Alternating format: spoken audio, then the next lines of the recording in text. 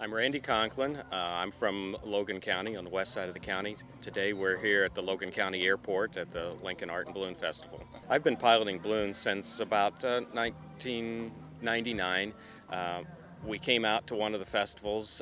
One of our friends had a balloon, had just purchased a balloon, and we started crewing with them and started taking some lessons with them, and at that point decided to buy our own balloon. So I'm in no man's land when it comes to that. My name is Jim Ireland. I've been flying balloons for 16 years. Well, I'm just one of the pilots here, and I help organize it a little bit. And my wife and I, Nancy, are kind of in charge of the pilot relations as far as check-in and signing up the pilots and making sure they have all their insurance and they comply with the FAA. Nancy and I were at a boat race, and after the boat race was over, somebody said that there was some hot air balloons downtown. So we went down there and we got up close just like you are and said, well, I'd kind of like to ride in one of those sometime. So we did a few years later, and we took our first ride out in Napa Valley, California, and we've been hooked ever since. Well, the first time we went, the balloons came to our house, and we left from there out in the country, and it was just a great ride. Great afternoon to fly. We were hooked from there on. They always say your first ride is cheap, you know, then after that you buy the balloon and it kind of gets involved then. Balloon pilots are FAA certified pilots. We have a private and a commercial license. We have to go through a ground school and pass a written test, have to do flight training, and have to take a check ride with an FAA examiner after you've mastered all the skills. And at that point you get either a private or commercial license. We're free to pretty much take off wherever we want to, as long as we have permission from the landowner where we're going.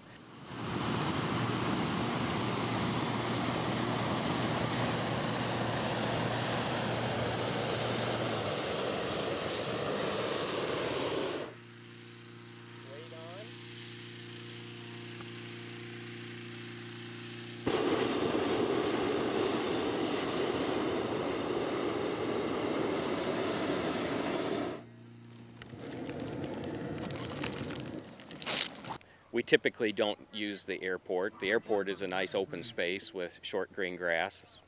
We're typically looking for that for takeoffs and landings, just to stay away from the airplanes.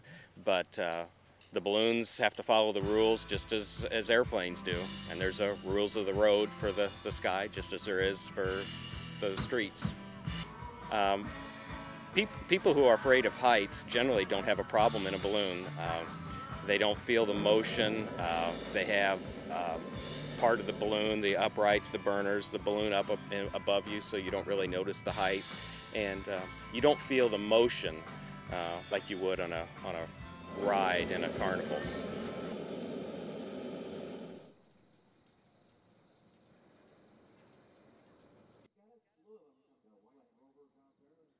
It's fabulous just to be able to fly and get up and take off and go where the breeze is going to take us, and you know, it's just something you got to plan for, and we have a great time doing it. And you know, you got to be willing to think on your feet and figure out where you're going to go and how you're going to land, and just that thrill is what I like to do. It's just like floating on a cloud, I guess is the best way to say it. You don't feel, it's not a roller coaster ride, you don't feel that sensation of speed. When we're in the air, you don't feel any breeze because we're going at the same speed the wind is going.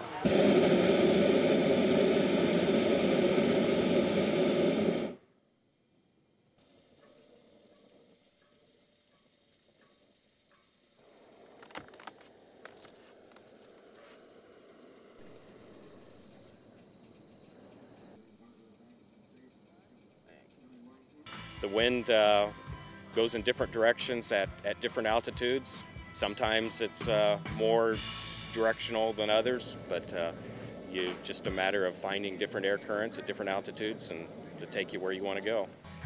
If we've done our homework and checked the weather and the weather looks good, generally we're in good shape to go.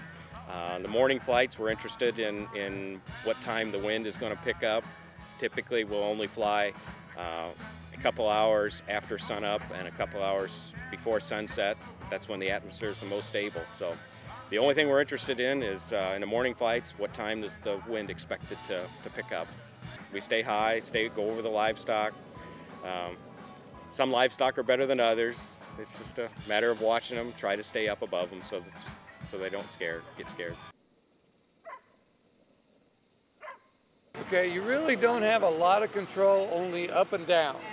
I can go wherever I want to, up and down. But if the wind's blowing to the north, I'm going to be going to the north. If I go up maybe like 500 feet, it may be going a little northeast. If I go up 1,000 feet, it may be going a little more north.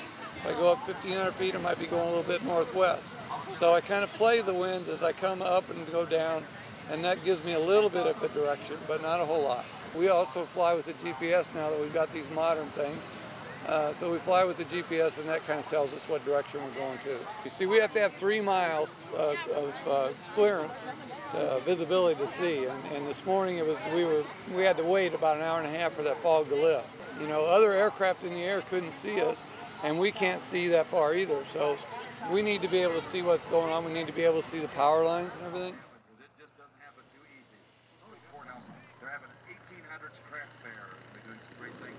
I still enjoy it, or I wouldn't do it, because as you can see when we're setting up, it's quite a bit of work, and you can't do it by yourself. You have to have 3 or 4 people to do it. I've got my co-pilot Jordan here to help me out tonight, so we were doing just fine tonight. But you have to have, you know, 3 or 4 people beside yourself to do that. After we take off, that's an important part. Especially out here where there's so much traffic, their first job is to pack up the fan we have to inflate it and make sure we haven't left anything behind. And then they hop in the car and try and get out of the airport. And then they go try and stay ahead of me, and hopefully it'll be there someplace close when I'm ready to land. They don't have to be there when I'm ready to land, because I can land without the crew, but I want them there someplace close so they're ready to load the balloon up when we're ready to pack it up. Some people look at that as when a balloon lands, it's a crash landing, but the balloon always comes down. You've got to get enough hot air out of the balloon so it stays where you've tried to land. If it's a fast wind, we actually just come down and pull the big vent on the top of the balloon out, and the balloon just lays over, and it does look like a crash, but it's a controlled landing, and that's what we're after. People sometimes are flying along and feel no bumps of motion at all, and as soon as you touch the ground, oh, that was a big landing, but you know, maybe you're only going a couple miles an hour, and as soon as you touch something, it's a jolt. I think just the way people come from all over, from, you know, Springfield and Decatur, Bloomington, they come from all. I was just talking to a lady a while ago that came from Chicago. It's like, that's a long drive, but she's here and visiting some relatives, and so just to be here in this atmosphere is quite a thrill. I just love to fly, and I don't fly fixed wing, I just fly hot air balloons.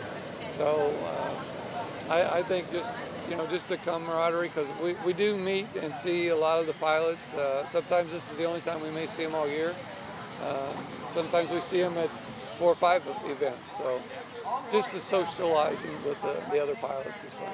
We're all very good friends, and yeah, we get together and go out to eat, and just, yeah, we are a close-knit group.